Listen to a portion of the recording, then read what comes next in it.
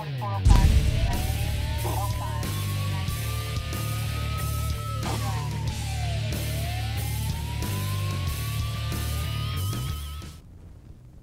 right, welcome back for another edition of Calhoun County's Most Wanted, the program where you get to help make Calhoun County a better and safer place by helping us lock up the bad guys. I'm Chris Wright, and this is the guy that actually does the locking up, Sheriff Matthew Wade. Good to see you, Sheriff. It's always good to be back. I've been busy several weeks, had a lot going on, and fighting crime and putting people in jail. So, well, good to have you back here with a few minutes on the TV show. Let's talk about what our viewers have done. They got some more arrests for us. they have. They've got 4 arrests this week. Always thankful for your help, and we're just thankful that you're willing to help us out. We couldn't do it without you. All right. Well, let's talk about this this weekend. We've got an event coming up. This actually the reason I'm wearing purple. I got my purple tie, and this shirt is just a little bit purple on it. Purple is the official color of the Relay for Life, and the Calhoun County Relay for Life is happening this weekend. You know, Relay for Life is such a wonderful event. It gives people hope, and that's part of their slogan. I lost my brother-in-law this past year to cancer, and it's just a terrible thing. He was 46. So finding a cure is something that I hope we can find. It's a terrible, awful thing that happens to too many people, and the Relay for Life event raises money for that. And it's also a great place that people come together and seem to have a little bit of healing and re-energizing, and gives them that hope to keep on. So there's definitely a wide range of emotions throughout the evening. And it's going to be a little bit different this year. We've always had the Relay for Life starting on a Friday and then going into early hours of Saturday morning. But this year we're going to put it on the Saturday instead of Friday. So, and it's also going to be at a new location. We're going to be up in Jacksonville this year. So make sure you know where and when you're going. You know, it was at Oxford for many years, in McClellan and back to Oxford, and Jacksonville's a good location for it as well. So wonderful city, and their facilities are very nice as well. But I will be there playing the bagpipes again. It's an honor. You know, it's something that it's kind of a ministry for me. That you know, and it's an honor to get to play for those people in the memory of those that have fought that terrible disease. It adds a really nice touch to the evening. There's something, just nothing quite like the bagpipes. It's a unique sound, and gives it a different feel and adds a lot to the evening. So we appreciate you doing that. All right, we're going to take a quick break. When we come back, we'll have the first half of this week's lineup on Calhoun County's Most Wanted. All right, let's get started on this week's lineup. If you have information about anyone in this lineup, please contact Calhoun County Crime Stoppers at 256-238-1414. We're starting with Daniel Higginbotham of Lincoln. He is wanted on a failure to appear warrant for possession of marijuana, first degree. Nicholas Turley of Lincoln is wanted on a probation violation for theft of property, first degree. Christopher Fowler of Lincoln wanted on a probation revocation for possession of a controlled substance. James Heath of Talladega wanted on a failure to appear warrant for possession of a controlled substance. Jonathan Cousin of Russellville is wanted on a probation violation, obstructing justice using a false ID. Erica Downer of Talladega wanted on a probation violation for theft of property, fourth degree. And Amber Laminack of Fruithurst wanted for possession of a controlled substance and use and possession of drug paraphernalia. Again, if you have any information about these cases, please call Calhoun County Crime Stoppers at 256-238-1414. We want your information, not your name, and you could get a cash reward of up to $1,000. All right, we'll have the second half of this week's lineup coming up in just a little bit, but you know, Sheriff, it's very common for me to share a set here at TV24 with a Stedham. That's right. Usually it's Mike Stedham. But today we've got his better half with us, Brenda Stedham. Good to see you, Brenda. Thank you so much. It's good to be here. Appreciate this opportunity. Really do. Well, we appreciate all the work that you've put in over the last several years in trying to help out the issues with mental health in our community. We've got the Out of the Shadows Summit coming around again. I guess this is the third year, right? Yes, that's right. It's right. It's Friday, May the 10th from 8 until 4 at the Oxford Civic Center. And it's a group thing. I can't take credit for it. We have a brilliant committee that works really hard for almost a year to get it ready. Yeah, people don't realize sometimes how much work does go in for how long of a time to put something like this together. It really is a major investment of time and resources from the people that put it on, Right. but we're seeing a lot of good results from that, aren't we? Absolutely. The counselors and social workers and nurses that do the evaluations for their credit just love it. They say it's the best one they've ever been to. We have high quality speakers. We have 14 different speakers. This time we'll have 4 programs going at a time in 3 different time periods. And we have a nationally known speaker as our keynote speaker. Her name is Carol Kivlar. Kivlar, and you can Google it. She is going to talk about, will I ever be the same again? She suffered from mental illness and went through every treatment known to man, and she finally decided, I'm going to have to be a participant in my treatment. And she has written a book using all the letters of the alphabet, and she has something for you to do based on each one of those parts of the alphabet, like W is walk and whatever, T is talk to a friend, and it's a great little booklet. We're going to put it in the bags of everyone who comes. So very practical information. Yes, absolutely. Sheriff, I know mental illness is something that's very important to you. Not only do you personally care about it, but professionally, our jails kind of become a de facto mental hospital in a way. Unfortunately, they do. You know, I hate that happens, and you know, mental illness is an illness like cancer, but the difference between cancer and mental illness is people who get cancer, it doesn't affect what they think or how they think, where mental illness does. And a lot of times people that are good people will do things criminally or otherwise that affects others because they're mentally ill, and that's Right. something that affects all of us, so we need to do something about it. We need to take it more serious in our legislative group and provide more money for this, because it does affect other people. And jail's not the place for them. We need to be catching them before they get so off that they're committing these crimes. And you know, it's really it's something I believe in. Something that I haven't told anybody till just now is we're partnered with JSU, and we're now going to have a graduate student come every semester. We're going to have 2 graduate students come every semester, and they're going to assess every person that comes in and out of our jail. So every person that comes in the Calhoun County Jail is going to be assessed by a graduate level counselor, and that person is going to try to find them resources even for when they get out of jail. So That's huge. That's That huge. is huge. And we're doing this through JSU, and it's really a very cost-effective thing. These people that are coming, they're graduate students. We're going to give them a stipend, and that stipend is going to be $3,000. Wow. So it's going to cost us very little to provide services to.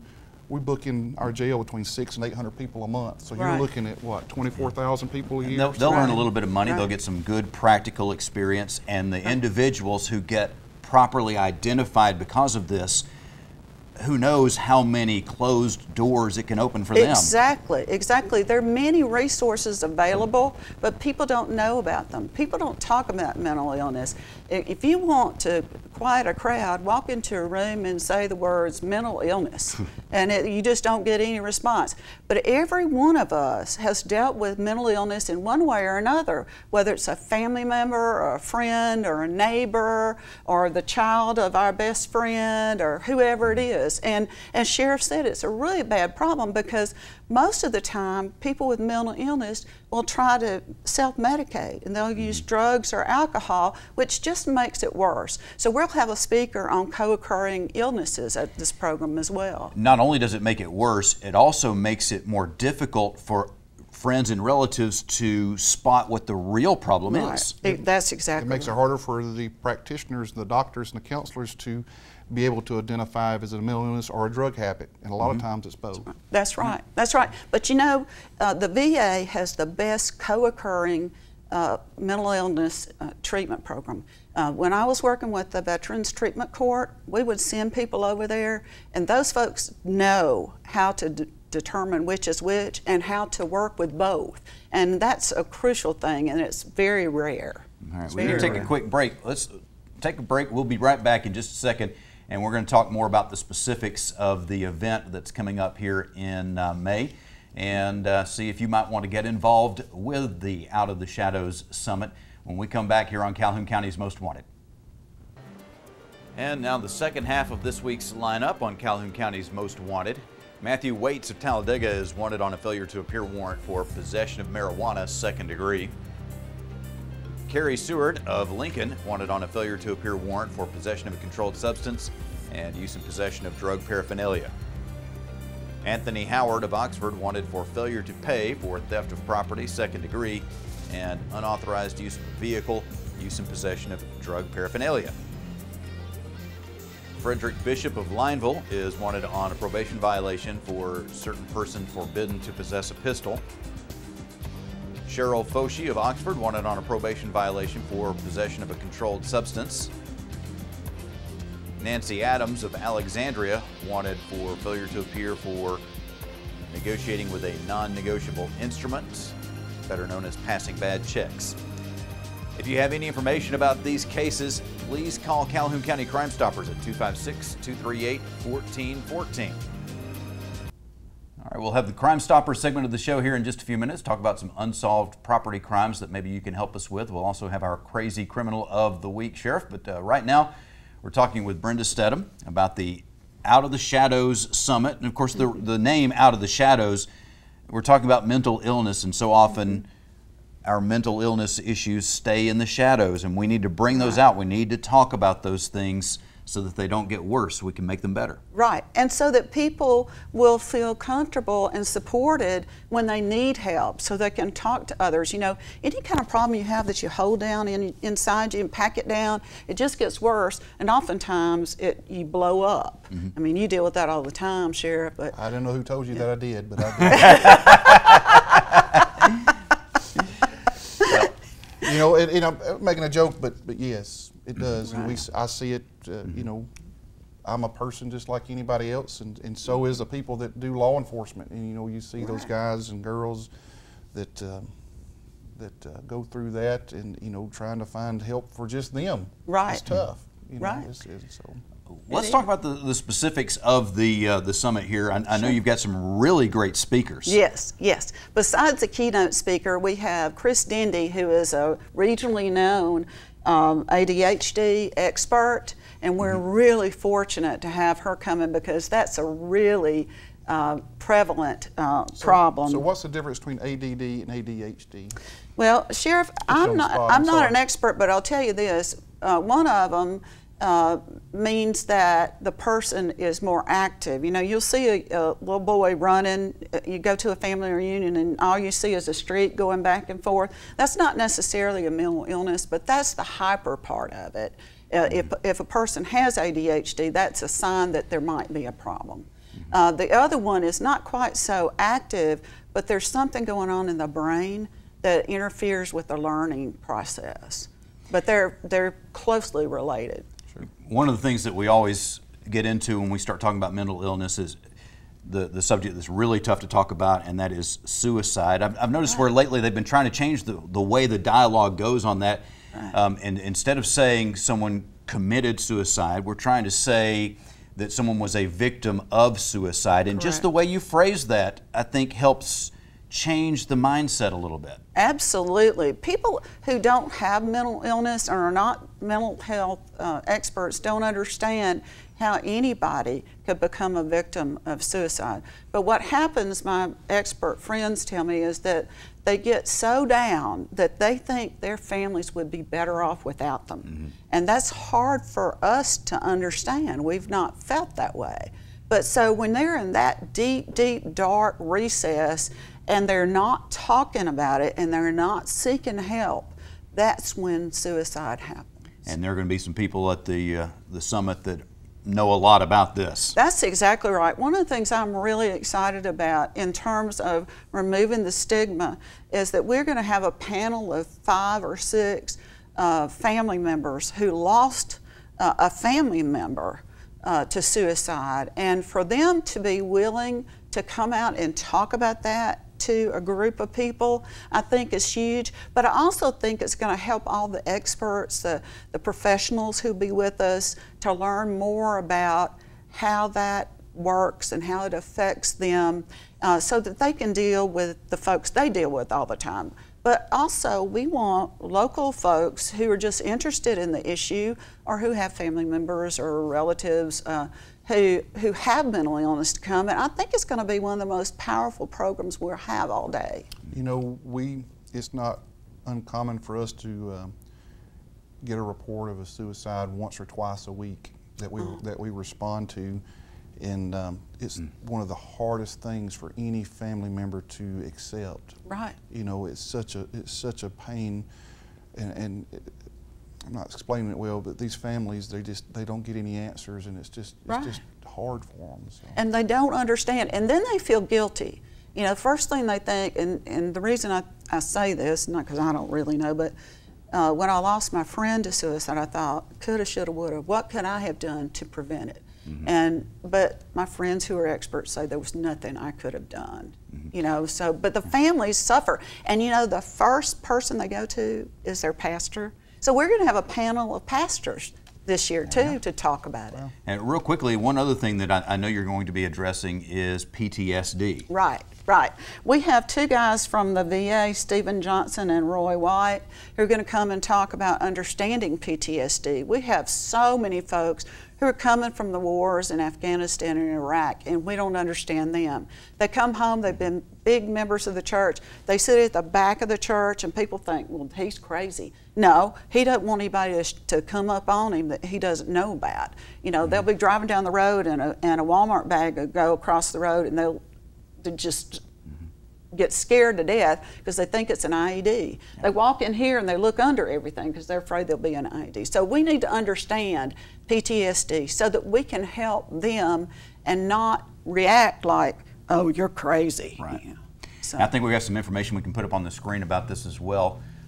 There you go, the Oxford Civic Center, Friday, May the 10th for the Out of the Shadows Summit. It's going to be going on from 8 o'clock in the morning till 4:30. If they can't be there all day, they can still come and get Absolutely. Absolutely. And professionals will pay $50 if they register in advance. They'll pay $60 if they show up on the day of. Family members and consumers can pay $5, and everybody gets a free lunch and snacks. Very good. All right. Well, Brenda, thank you very much for being with us. Thank you for having me. I really appreciate it. Yes, ma'am. All right. And we'll be back in just a moment. We'll have the Crime Stopper segment of the show and our Crazy Criminal of the Week on Calhoun County's Most Wanted. And now for the Crime Stoppers segment of the show. We've got some property crimes that we would appreciate your help solving. On April 28th, the report was filed for theft of property near Memory Lane in Ohatchee. Items stolen included a Honda self-propelled mower, John Deere Edger, 4 kitchen chairs, multi-yard tools, and lumber. Between April 27th and April 28th, a red 1998 Ford Explorer SUV was stolen from a residence on Jamback Road in Anniston. And between April 14th and April 28th, someone broke into a camper and a truck on Wellington Road in Wellington. Stolen were 2 TVs, 2 DVD players, and assorted clothing. If you have information, please call Calhoun County Crime Stoppers at 256-238-1414. Stupid! You're so stupid! Sheriff, of course, one of the things that people try to do when they commit crimes is hide their identity. Yep, that happens. In this case, we've got an individual who put a shopping bag over his head when he was robbing a convenience store. Unfortunately for him, you can't see out of the shopping bag. They had to take it off to put it. Yeah, he lifts it up while he's up there at the register, and then he's got some items that he's not just taking the cash. He wants the guy to give him some items as well. So what does he do? How am I going to carry these items? Oh, I've got a bag. He takes the bag off his head. So, you know, and I'd say this all the time. People who commit crimes aren't necessarily stupid. They make bad choices, but sometimes they are stupid. And in this case, this is not a crazy criminal. This is a stupid criminal. So yes, it is. But we appreciate you doing stupid things like that. It helps. We appreciate that. We take all the help we can get. All right. Well, that's all the time that we've got for this week. We'll be looking for you again next week, but hopefully not in the lineup or with a shopping bag over your head on Calhoun County's Most Wanted.